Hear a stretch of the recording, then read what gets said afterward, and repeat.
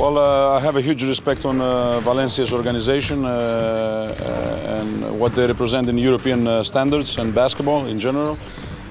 This is a team that has in each position 2 or 3 players. Definitely their guards are making it happen, but in the combination with their bigs like Dubljevic and Tobe and Williams and the forwards that they can and Laberi, that they can make a different game. Either they pop, they spread the court. They run very well, good and athletic team. Overall, is a complete team and tough to play against.